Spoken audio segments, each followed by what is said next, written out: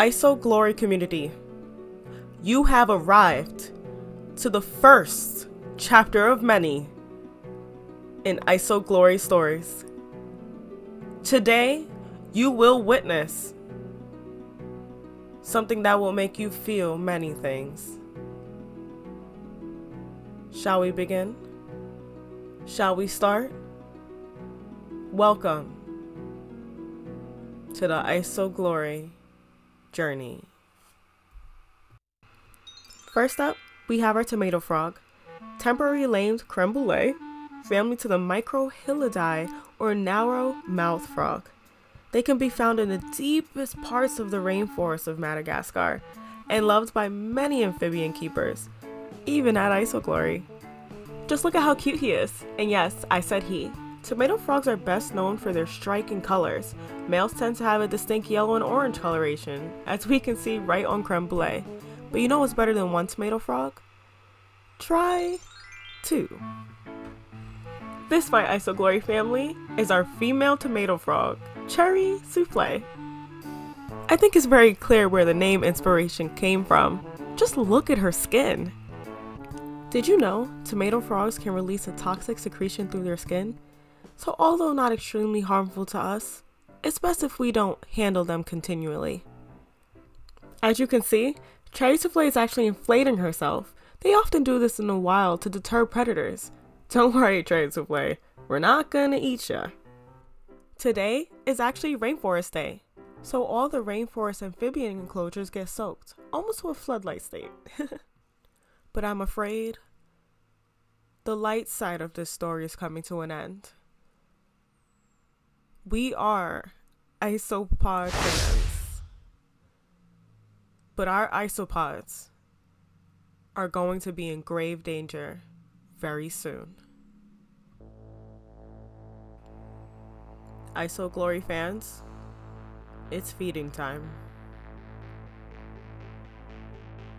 And today, on the menu, is our beloved powder orange isopods. And although it's extremely hard to do this, it has to be done. Coming from a peaceful colony, look at them taking cover in their new war zone, their new ecosystem. But I'm afraid I made a grave mistake. Dropping them into the war zone, I didn't realize I dropped them so close to the water hole. So I did what I thought was best and quickly grabbed a leaf and scooped as many as I could out. Every isopod deserves a fair chance. And even though they will eventually turn prey to our tomato frogs, they do deserve to try to have at least a decent life before their inevitable perish. I saw the isopods quickly as I removed the water swim up to close shore. But the ones that have already reached land have seen danger right in the eye.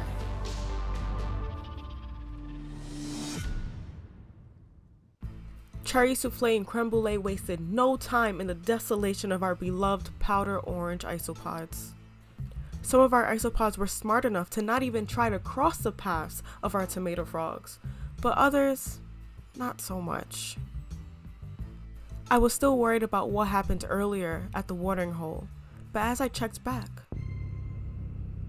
I was afraid of what I saw.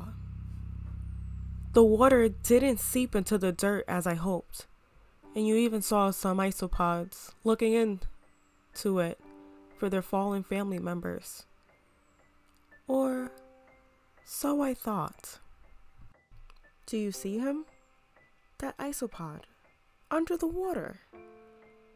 Our Isoglory fans know isopods do have gills. However, isopods are terrestrial crustaceans, meaning we find them on land. But even with that being the case, there's a powder orange isopod underwater right before our eyes. Land isopods have a special adaptation, allowing them to live on land. And for what I know, what I've researched, They will drown if submerged in water for way too long. But as you and I see, this isopod in particular is having no issues. What do you think, Isoglory family? Do you have any ideas how this is possible? In further evaluation, I even noticed some dwarf whites underwater. Very new to me.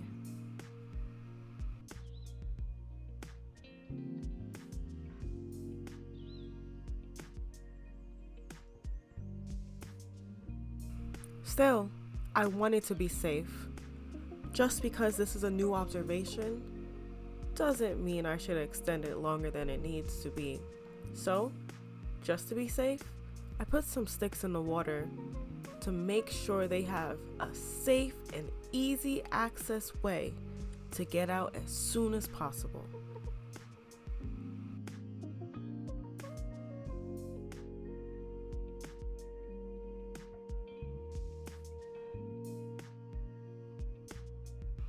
Still, as I observed in confusion, I still saw no isopod in a rush to get out of the water. Could they be remembering their past? Or following the path of their ancestors, foraging in the deep sea floor? I'm not sure.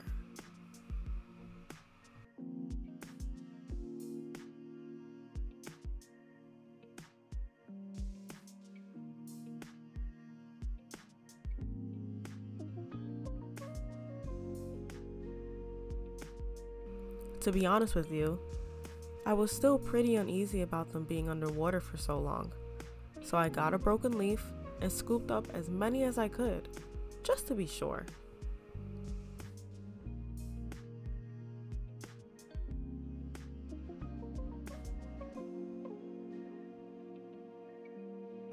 Check this guy out. He's so close to the surface, but he's not trying to break it. I started to get worried again. I wondered if the surface or water surface was too tough for them to break. As we witnessed before, springtails had no issues floating on top of the water film, but isopods sink. So was it even possible for them to break the water surface?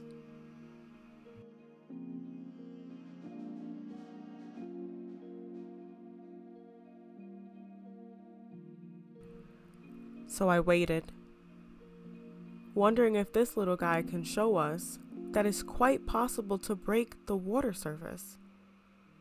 But Isoglory family, I'm not sure.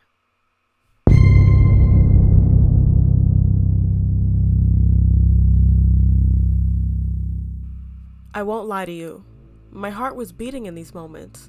The isopod has been underwater for a while now, and now he's not moving.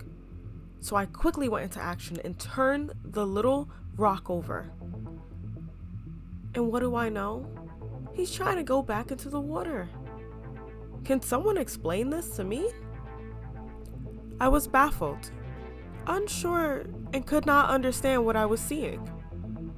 But one thing I know for sure, terrestrial isopods cannot be underwater for too long.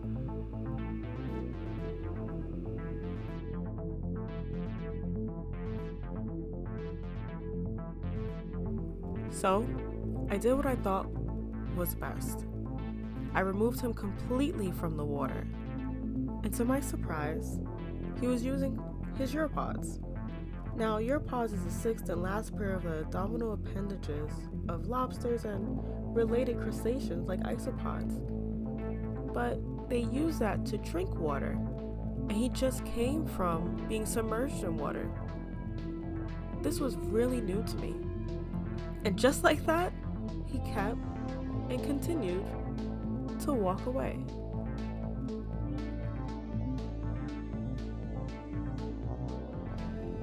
Well, Isoglory fans, I think I can say this with confidence. Today, for it to be the very first journey we have on our Isoglory channel, it was definitely a doozy. So many different experiences and so much different learning. Do you have any idea what the isopods were doing underwater for so long? Leave in the comments below. And don't forget to like, comment, and subscribe for new adventures. This is the Isoglory channel. Thank you for tuning in, and I can't wait to see you for the next video.